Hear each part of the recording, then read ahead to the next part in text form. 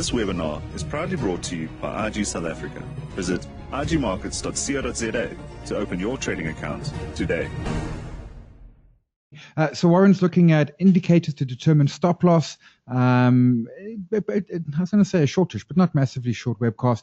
Warren will go through slides. As always, you got questions, pop them into the Q&A box. We've certainly got some time for questions at the end. But with that, Warren, all yours. Yeah, thank you, Simon. Hello, everyone. Today, I just chose two different indicators to look at that we can use to determine stop loss areas. I chose the moving averages and average true range just to give you two very different options. Okay, there are many ways to look at moving averages as stops. I'm just going to use these two today. Obviously, Simon's lazy system. You can use price closing below the moving average as a stop loss for a long, and then we can use two moving averages that are crossing over to exit a trade.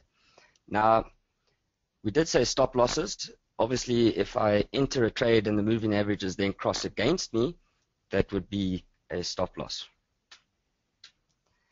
Example of price closing below a 15 exponential moving average. The idea is that if I want to catch a trend, I need to have moving averages. Okay, so I've got the 15 EMA. Price closes below the 15 EMA in those three circles. That just tells me that momentum is potentially changing. This is used on by traders that want shorter term trades. It allows you to catch a part of the trend. It then stops you out and it allows you to re-enter the trend. One of the things that it does do is stop catastrophic loss by a really deep correction.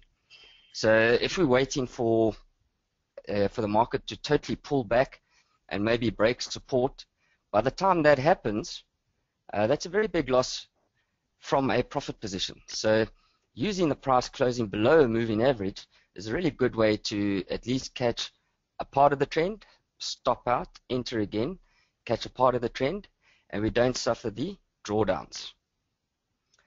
And we can see here, for instance, the second one stopped us panicking after those last two candles. Normally what happens, traders are stopping out, or especially sort of new guys, are stopping out right at the bottom of that candle and then watching the market continue. Better to be out early and then re-enter the trade.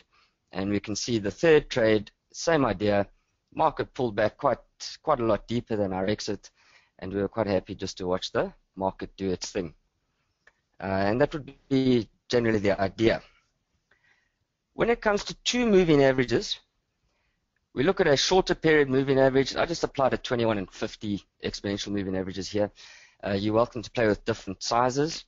The bigger the moving average, then the deeper the pullback before the trade would be stopped out. The idea would be the 21 average stays above the 50, we stay in the trade, 21 crosses below the 50 over there, and we're out of the trade, preventing quite a large drawdown. It's often used by longer term traders, especially on the physical stocks, to close positions. So if I have a longer term position in there, I've been in the trade 2-3 years, the market suddenly starts to change personality, 21 crosses below the 50 or 50 crosses below 100, however you want to do it, that just tells me momentum has definitely changed. Okay, short-term traders will use this as a trend indication. So I would be able to look at this and say, instead of going and buying the stock while it's falling down here, in other words, trying to pick these bottoms, there are obviously strategies to do that, but I want to be trading the direction of the trend. So we can see those little red arrows. I've stopped out of the longs, I'm no longer going long, and the short trade starts to take precedence over trying to pick bottoms for the longs. 21 crosses the 50, tells me that the uptrend has changed to a downtrend, and I am ready to short. Now, Wilder's volatility is based on true range, which is the difference between the high and low price in a period of time. Wilder's volatility is commonly known as average true range, and is simply the true range averaged over a period of time. we can see that the first setups, the moving averages, are really simple to look at. You can look at the chart, you can see where the price is in comparison to its 15-day average or its 21-day average versus its 50-day average. Average true range, on the other hand, requires a little bit more effort. The default setting on the ATR is 14 periods. Personally, I prefer 2 working weeks, so that would be 10 periods on physical shares if you're going to apply average true range, or 1 working week, which would be a 5-period volatility on CFDs for shares. I have found that ATR is best applied to daily or weekly timeframes. I've looked at it, I've tried it on intraday charts. I haven't found it to be productive enough. Simply, it can make the stops way too big for an Aussie trade or a currency trade. Right, applying ATRs on the physical side. And you can see again, we've got the moving averages in there. Average true range on shares is basically multiplied by 3. So if you have a look, the orange line over there tells me that the average true range on the day that the signal was fired, that true range, or the average true range, was R8.19. So Aspen fired a buy signal at 187 Rand. The average true range at that time was R8.19. Multiply that by 3, it gives me 24.57 stop loss on the stock. Now what's happened here is the red line is the ATR stop. It's at 264.43, and we can see it is out of the way of both support levels. So we've got the shorter term support level over there, longer term support level over there. And what this does, if you trail your ATR, let's say once a week, if the stock is going in your direction, you're in for the longer term because you're holding physicals, you can do ATR stops every week. So you can calculate every Saturday morning what the ATR would be, calculate the new stop loss, so you can trail it that way. All right. Or you can take the ATR at any consolidation period. The tighter the price range, the closer the ATR will be. Remember, it's the average range, which is the difference between the high and the low price. So the closer the highs and lows are to each other, the smaller the range, the smaller your average true range would be. We can see, again, it's well out of the way. And the thinking says that if the share's average range is 8 Rand, it's unlikely that it's going to go 3 times that within the next day or 5. The idea is that we can then hold it a little bit longer. All right, so it requires a little bit of calculation. If you have software that does have an average true range indicator in it, then it's much easier. You just take the value of that indicator at the time your signal fires, tells you what the true range is, multiply that by 3, you'll get a number, subtract that from your buying price. You can use your entry price, which is best, or you could use a range price to determine where the stop should be, and it's well out of the way. When it comes to share CFDs, I use 1.5 times average true range, and the reason is just simply risk. You've leveraged yourself. The money down is worth a lot more in the market than what your margin is. Changes the percentages and the structure of the trades. So on the same trade, a 1.5 times ATR applied to the same entry price as of 187 gives me R8.19 true range multiplied by 1.5 gives me a stop loss of minus 12.28. The red line is that 12.28 subtracted from the entry price of 287, and generally leveraged trades do have smaller stops. If I'm trading with leverage, I'm trading shorter term. If I'm trading shorter term, I don't necessarily want to have my stop so deep where my loss can end up being 4 or 5 times the actual margin requirement. I think the general idea is to keep your stop loss a bit better than margin down, or around about whatever your margin requirement is. So average true range multiplied by 1.5 can be used on share CFDs. I did some pros and cons just to try and help you guys get an idea of what I'm getting at with the presentation. A single moving average as a stop loss minimizes drawdowns. In other words, I don't go from a 10% profit to a minus 5% profit by using a single moving average. It doesn't work like that. The market, especially if that moving average is close like the 15 EMA, the price generally will stay above that in a trendy mode, and I'm happy to be long as the market stays in my favor. When the price closes below the 15 EMA, generally speaking, you wouldn't have given away a lot in percentage terms. The downside of the single moving average is simply that you can be out very early. We saw there in the first slide, market was running up on the J200 and we had 3 stops. That is the price you pay for minimizing drawdown. And it doesn't really matter how you apply a stop. It doesn't matter how you apply a trailing stop. The tighter the stop, the less the drawdown, the more often you're going to trade. If I use 2 moving average crossover system, the upside is you can catch quite a large trend, or you can get really good direction if you're trading short term.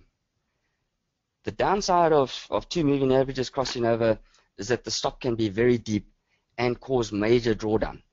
If we'll have a look at some of the stocks where the market turned in 2008, if you applied at 21.89, on some of those shares you actually gave away close to 40% waiting for the 21 to cross down through an 89 EMA.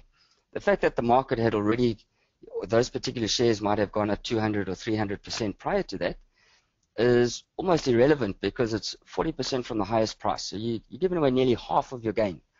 If your gain was 200%, you're only banking now 120, 130%, which it's a bit painful if you've held that stock for 3 years and within sort of 4 months you're giving away half of it.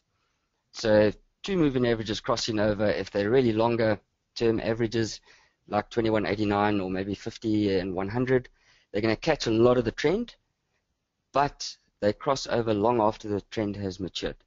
So just be aware of that.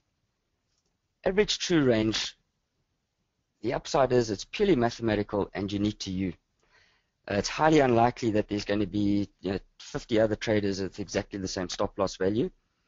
What happens when it comes to support as a stop loss, you get a lot of orders building up at that support level. It can give you a false stop. If your ATR is beyond that support level, it is generally unique. The downside, of course, is low volatility can cause tight stops and induces overtrading, while high volatility can cause very large stops and minimizes the position size. So if you are using your stop to calculate your position size, a deep average true range stop is going to reduce the number of shares that you get, and it again depends really on how you're entering the trade. To use ATR just as you decide you want to buy it for whatever reason, to apply ATR as a stop, make sure that it makes sense as well. Don't just apply that straightforward price value. It's okay, well, if it goes below 23.50, I'm out of there. Make sure that it makes sense to the trade and the position size as well. If you're trading long-term trends, ATR can be a really great way to stay in that trend. If you're trying to trade really short-term and your gains, you're looking for 3 to 5%, average true range is normally too big a stop loss and throws out your risk-reward ratio. So you can have a great hit rate, but your risk-reward ratio goes out the window if the market goes against you immediately after entry. So do be aware, ATR is a great way to do it, but generally it's used on longer term. Even if you are leveraged, you might want to be in the trade 3 to 6 months, then ATR can be a great way to trail your stop up and keep you in the trade. But if you are trading for really short-term stuff, then ATR goes out the window, which is why we don't apply it to, well, I don't apply it to indices, currencies, and so on.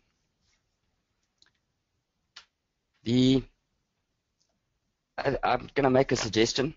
We can combine all 3 techniques into multiple stop loss strategy. Now, it might sound like higher grade, but if you understand averages, all you need to do is work on the average true range side of things. So what I have done in the past is apply average true range as the initial stop. So let's say the 2150 cross up, give me a buy signal. I immediately apply ATR as a stop. If the market goes through the ATR stop, I close the whole position. Once this trade starts to work for me, I can use the single moving average for a partial exit. So if we go back to the J200, the market's been going up nicely. Let's say it's gone up for a month and it pulls back below the 15 EMA.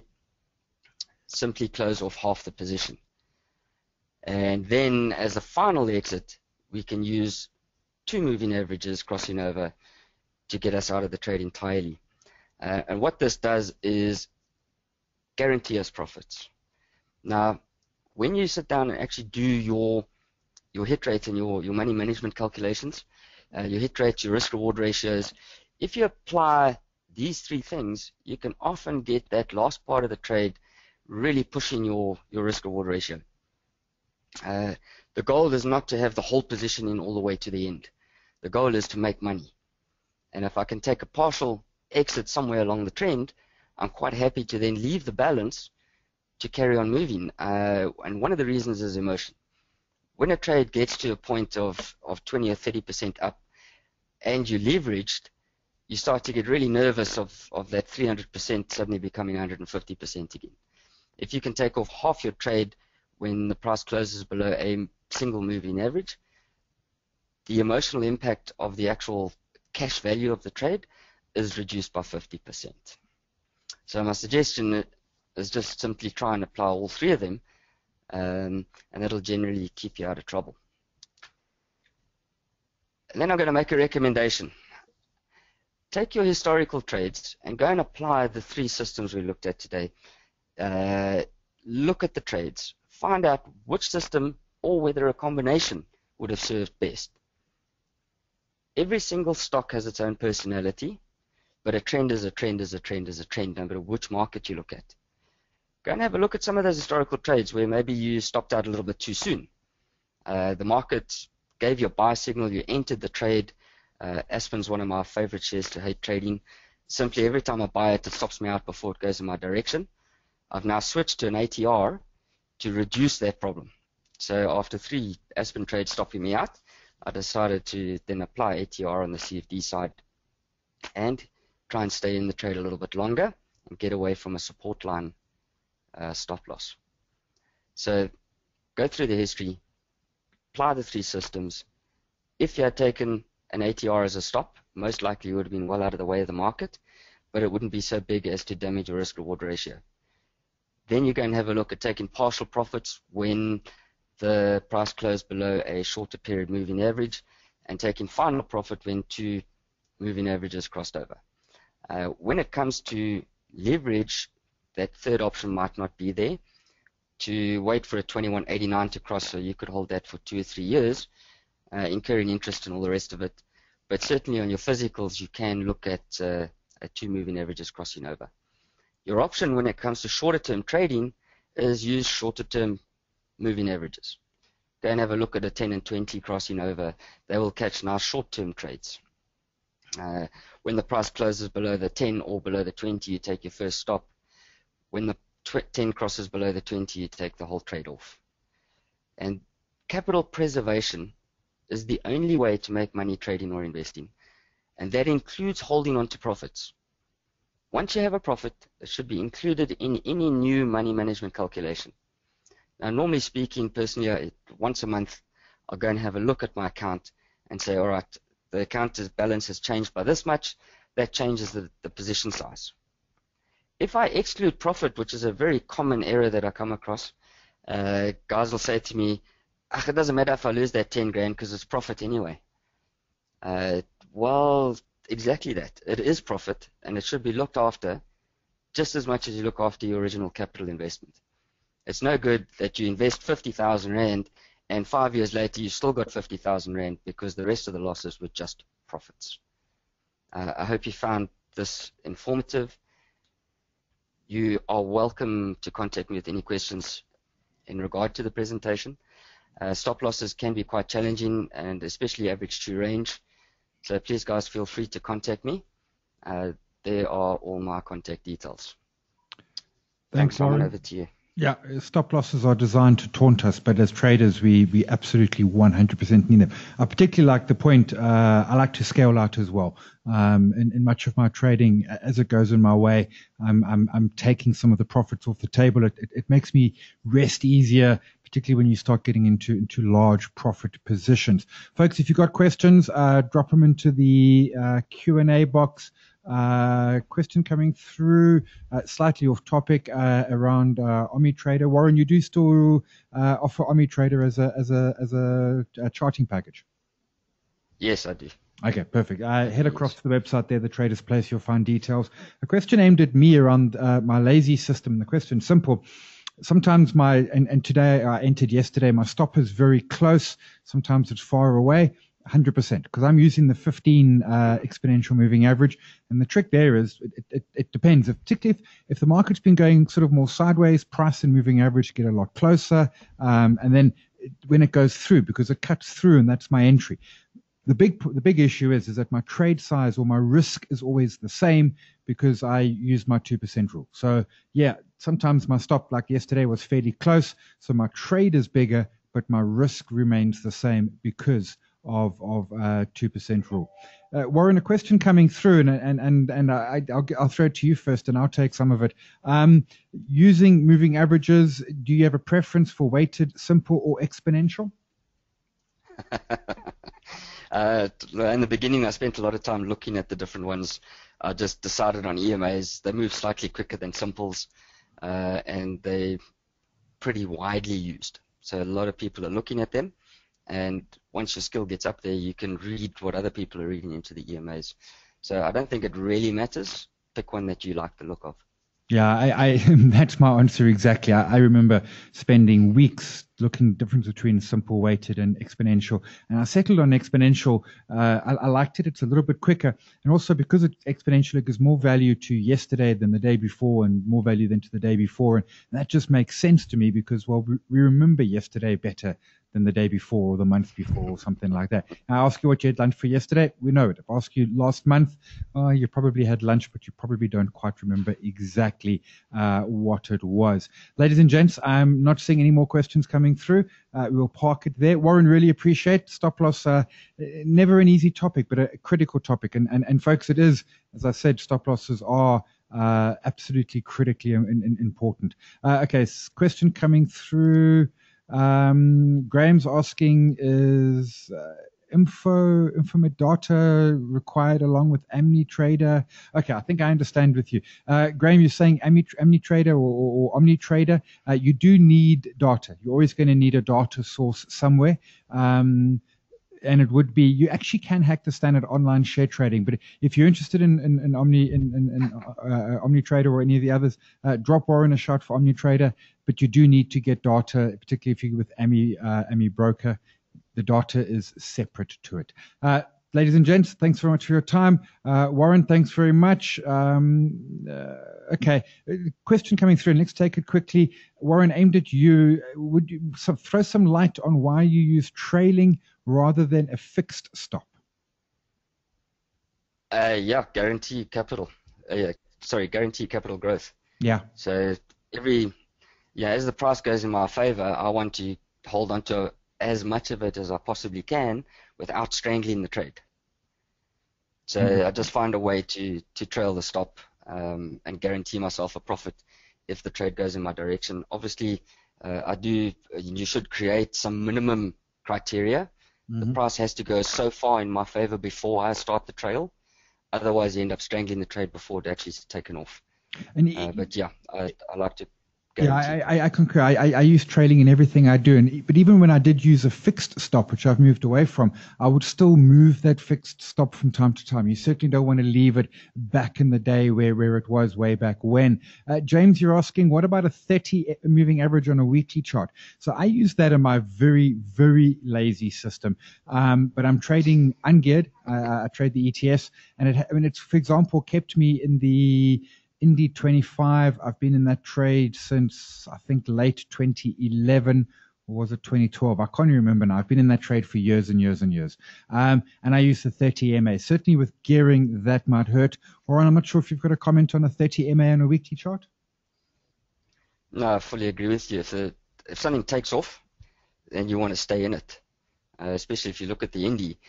The downside, of course, is if you look at individual stocks, they don't tend to trend as nicely, apart from CML, of course, and a few others. But in general, stocks don't behave that way.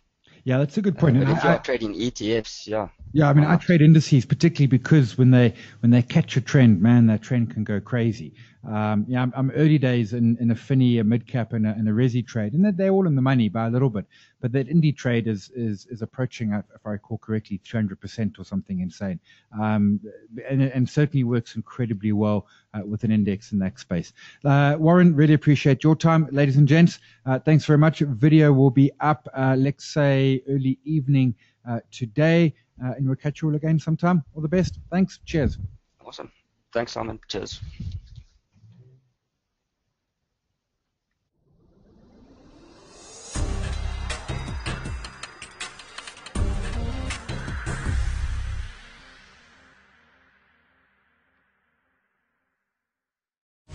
This webinar is proudly brought to you by IG South Africa. Visit igmarkets.co.za to open your trading account today.